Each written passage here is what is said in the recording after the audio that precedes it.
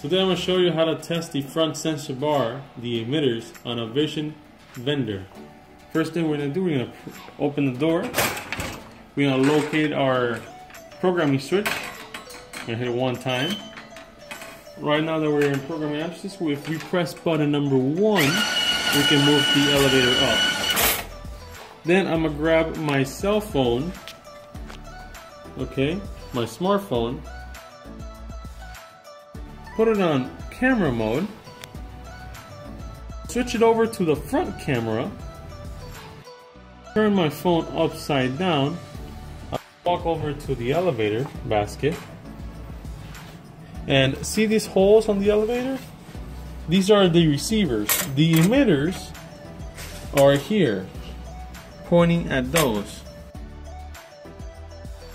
With my front camera right here, I'm gonna line up those holes. So there should be 10 bright lights, none of them blinking, just solid light, same intensity. That way we can determine that the front sensor bar is in good working condition.